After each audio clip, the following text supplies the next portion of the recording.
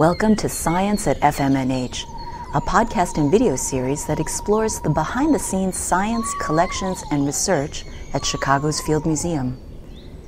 We continue our discussion with Rick Ree by exploring how the structure of floral beaks influences the evolution of flowers.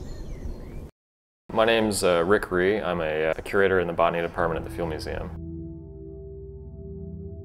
So the flowers of Pedicularis vary in terms of a couple of very conspicuous traits, one of which is the upper lip of the flower, which encloses the anthers where the pollen is stored. And in many species, that upper lip has become elongated into what we call a beak. Through the beak is threaded the style, and at the end is the stigma, which receives the pollen from other plants. When the pollinator visits, the bumblebee visits the flower and deposits pollen at the tip of the stigma. And so there's a great diversity in the sizes and shapes of these beaks in Pedicularis in terms of how long the beak is, to the degree to which it's curved or twisted or coiled. The beak in Pedicularis, the fact that the beak varies so much among species is, I think, unique to the genus. It may be the only group of plants that has a beaked galea, and the fact that we see such diversity of galea shape and morphology in this genus, coinciding with the fact that there are so many species concentrated in this relatively small geographic region, leads us to wonder why so many different kinds of beaks have evolved.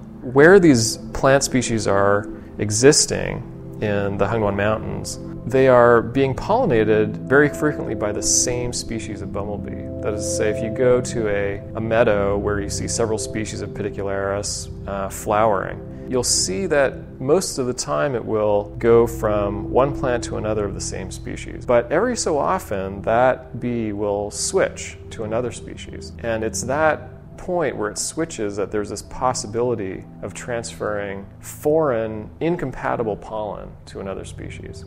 We would expect that there should be natural selection to minimize that transfer of foreign pollen. And so one mechanism by which you can imagine evolution minimizing that transfer occurring is to select for evolutionary divergence in the morphology of the beak of two species that co-occur and are being pollinated by the same bumblebee. Because if the shape of the galea is different and the length of the galea beak is different and the degree of curvature of the galea beak is different, then the stigma is going to contact the body of the bumblebee in a different position. And so if one species is preferentially depositing pollen on a bee in one part of the body and a different species, due to its different galea morphology, is depositing pollen on a different part of the bumblebee, then that reduces the chance that if that bumblebee visits those two species, that it's going to transfer